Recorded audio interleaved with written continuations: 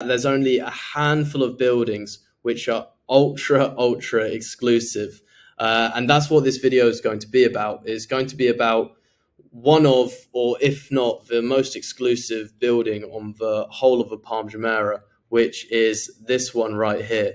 This is called One Palm, and it was developed by Omniyat, and we're going to be breaking down why this is so exclusive. So the first thing we'll do is we'll look at the corporate video. There has been so much attention to detail from the landscape gardens, the landscape pools, from the personal concierge, which will come and meet you, and your own personal valet. You're buying into not just a residential building, but it's more of a lifestyle type product, which is why it commands such high premium. I mean, you've got to imagine this building is really for the world's elites. I mean, you're not going to get someone who's just got $10 million in their bank account. This is if you've got really $100 million plus. That's the net worth of the people who are buying these properties. It's not just for anyone. There's only been 5 transactions, and those transactions,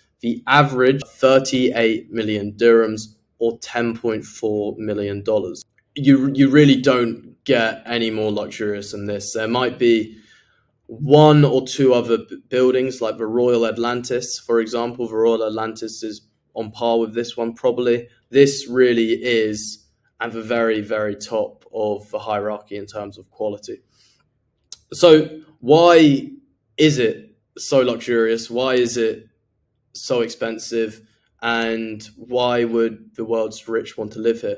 Building to such a high quality standard and cater for the world's elites, it needs to be done by one of the best in class developers, and that's what they've done with Omniyat.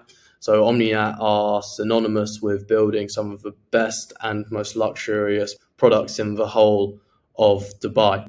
This is an 18-story building. I counted the windows, and that is 18 stories, roughly. Give or take 18. If you look at the scale of this building, it goes to show how big the buildings are. I mean, these are all double-story, like 12-meter height foyers, for example. So the scale of this building is huge. When you see a gap in between here, this means it's got its own infinity pool, private pool, etc. And also, the one thing, I mean, if you want to go even more exclusive within the building, if you get a property which has one of these gaps in, it means you get dual out balcony access. And that means you get views over the Dubai Marina skyline, and then also the Burj Al Arab skyline, which is over here. So if you think about how big this building is, you would think there was going to be a lot of different residences. But no, that's how you keep something ultra exclusive.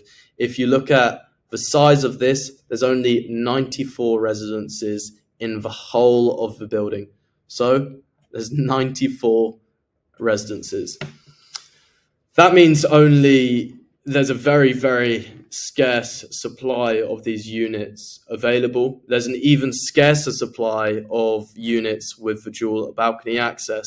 And when you think about how big the world is, and there's an 8 billion population, and almost every single one of the world's elites will want to live or have a second residence in Dubai. If there's only 94 residences in one of the best developments, in one of the best locations in the whole of Dubai, that is why you see these very high prices, because there's a lot of very wealthy people, and if you're a very wealthy individual, you want the best in class properties. I mean, that's just going to be how it goes.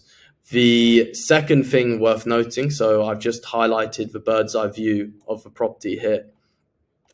This is the actual building we're looking at. So if you're looking at the actual building, it takes up a small portion of the entire plot. So all of this is designed for the very best amenities. You've got these massive pools here, landscape gardens. These are sunbeds, individual sunbeds, your own private beach, which only you can use. And very importantly, if you are catering for the world's richest people, the world's richest people have boats, right? So this is its own private jetty. So you don't get any more exclusive than having your own private jetty. If I just change the tab, this will give you a real sense of how few buildings have their own private jetty, which really shows how exclusive it is. So if I zoom out, there's no private jetties all along this beachfront. If you look across the entire Palm Jumeirah, there are only a handful of private jetties. That should really just give you a sense of how ultra luxurious and exclusive this particular property is.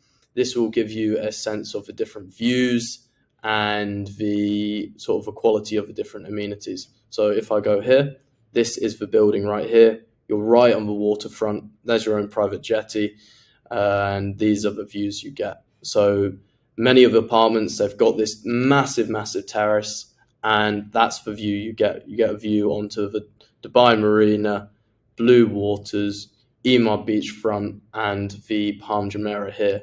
So the views, you don't really get much better than that in terms of the whole of Dubai. These are some of the landscaped gardens and the pool area. So the amenities itself. So you've got the outdoor living spaces as you would expect. You've got massive, massive pool area, state-of-the-art private cinema, sauna rooms, an indoor vitality pool.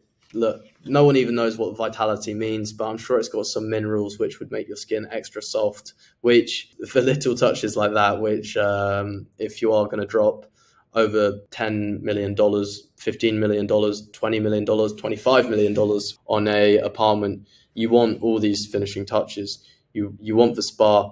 You've also got, when you first get there, it's concierge and personal valet service. So you get there, you've got the doorman in the top hat, and they're to your beck and call. And if you are a very, very high net worth individual, I would highly recommend looking at this building as a potential property option. If you've got any questions or queries, feel free to book in a call on the link below, and don't forget to like and subscribe.